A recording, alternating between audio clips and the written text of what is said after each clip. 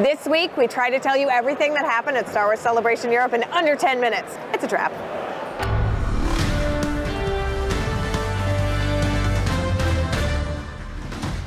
Contrary to what I just said, it's impossible to fit all the amazing announcements and excitement of Star Wars Celebration Europe 2023 into the span of this show. So instead, a few of our favorite news bits and highlights.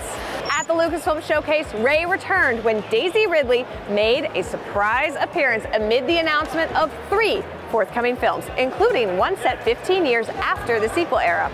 A Wookiee Jedi walked the Acolyte creator Leslie Headland out to talk about the upcoming series set in the High Republic, starring Amandla Stenberg, who came to her own panel in a fantastic Padme cosplay. And we met the kids of the Skeleton Crew. We celebrated The Mandalorian ahead of the Season 3 finale next week and looked back at Andor Season 1, now in production on the 2nd season. And although we got the first Ahsoka poster, which arrives this August, and a trailer on day 1, it wasn't until the Ahsoka panel that we learned that Lars Mikkelsen will return as Grand Admiral Thrawn, and we got our first look at Mary Elizabeth Winstead as Hera Syndulla and Natasha Liu Bordizzo in full Sabine.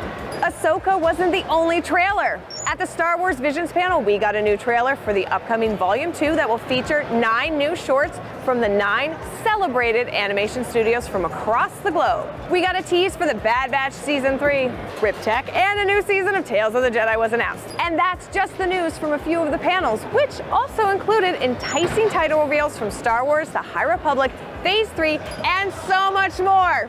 Things really heated up at the Star Wars Celebration live stage when Star Wars Jedi Survivors game director Stig Asmussen and Cal Kestis himself, Cameron Monaghan, took the stage for a new trailer. Check out the game when it arrives in just about 2 weeks. And if you watched the stream, you saw the star-studded guest who took this very stage for heartfelt interviews, floor-shaking ovations, and other surprises, like an entire room of fans greeting Andy Serkis with a chant of "One Way Out." Of course, one of our favorite parts wasn't any of that.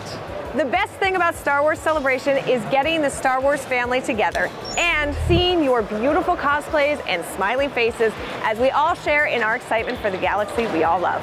That's it for this week. As you can see, they're turning out the lights. But for more on these stories and other news from around the galaxy, check out StarWars.com. And be sure to join us right here for This Week in Star Wars every Thursday.